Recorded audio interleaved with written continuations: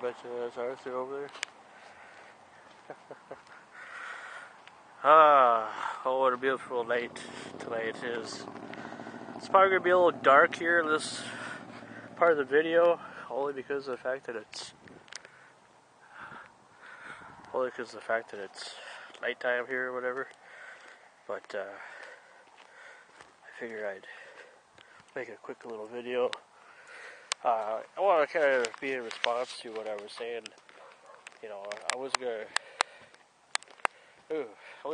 keep on dragging this on, but I want to talk a little bit about the whole thing with Shawn C. Phillips and MJ Kelly, and mostly because of the reason for that. It's just, I don't know. I mean, after get a chance to think about it for a couple of days since the last video that I made, I wanted to kind of share, this video is mostly for Shawn, but it's for anybody who's ever lost friends, like real friends, like people who you thought that you could trust, and people that never were going to leave your side ever, for any reason whatsoever. Those are the type of people the videos for people who can relate to that.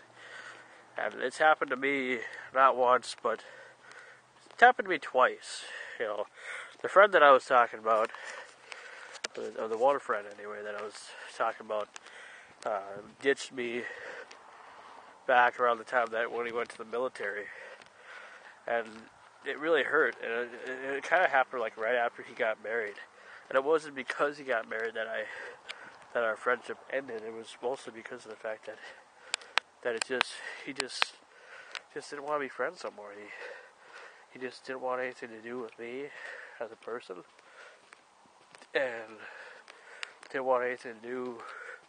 Didn't really care about the years of sacrifice and everything, and the fact that I would always, this friend never really had a whole lot of, self-esteem, I guess. He had a lot of self-esteem issues, more or less, than anything else. And I would always be, that he'd get picked on, and I'd be the one that would always back him up and everything. And, he let little kids talk down to him and everything.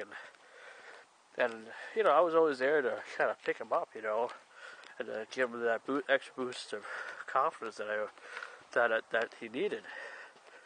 And, it just kind of sucked, to find out that after doing all that this is the kind of the thanks that I got in return after, he kind of forgetting his morals or his roots or, how it all started for him and everything.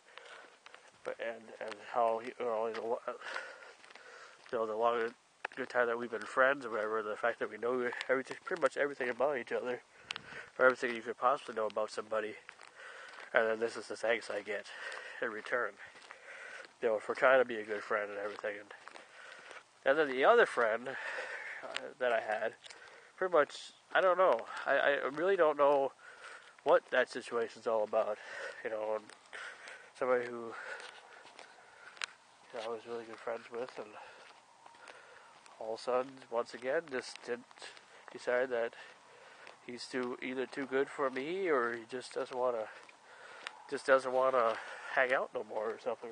Probably thought I was too much of a friendship risk or something. I don't know. But anyway, I just figured I'd share that. The moral of the story pretty much is that friends come and go.